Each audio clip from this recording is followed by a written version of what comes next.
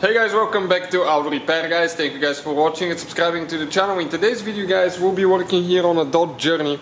And if you have a Dodge Journey from 2009 to 2019 or Fiat Freemont, it's known as Fiat in Europe, we'll show you guys how to compress rear brake caliper piston.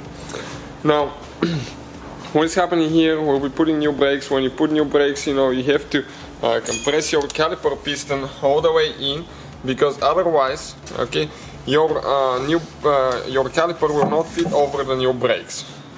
And that's what we'll be doing today. In the meantime guys, we'll have more than 200 videos on a Dodge Journey, so please guys subscribe to the channel. Our mission at the shop is to teach you how to fix your car and save you as much money as we can. All we need in return, subscribe and a like. So let's start on this thing now.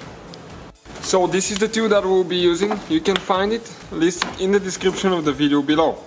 We need to go ahead, and now we're on the left hand side of the vehicle. Okay, this is the left hand side of the vehicle, so we'll need to use, okay, left hand side caliper tool. Okay, this one right here.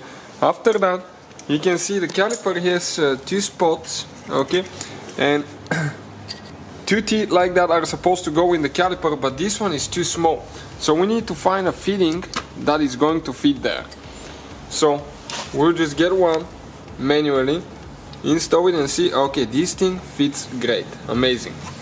So what you want to do, okay, you want to get a little bit of lubricating spray. We'll be using Interphone here, okay, and we're just going to apply a little bit to the seal here, okay, and we'll wipe all the dust off of it. So let's wipe with a towel quick. That way that dust will not go in the seal, okay, because the seal will compress all the way. We want to make sure that it's clean, otherwise that dust can eat your seal and you will develop a leak. And on some vehicles, not all, okay, you can use that plate here, and this plate, it's going actually to relieve, to create that back pressure, so you don't have to push in so much. Okay, so let's see if that's going to make things a little bit easier. Okay, so we're going to get this one tight like that, and now we'll start turning to the right.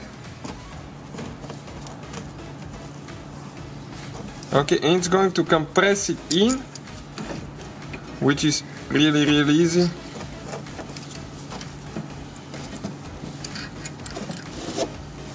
Okay, check it out.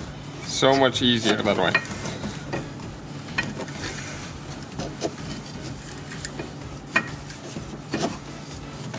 And you can see the piston goes in all the way.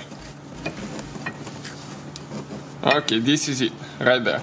Now all we have to do, go get it loose.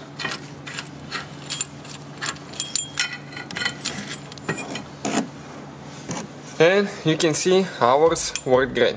I forgot to mention that actually on this vehicle we had to use the right hand side instead of left hand side. We switched because it's clockwise. Okay, some are counterclockwise, this one is going clockwise, so we had to use the right hand side. And you can see the caliper piston is all the way in. That's how you guys compress the piston. Thank you for watching, please subscribe and see you guys next time.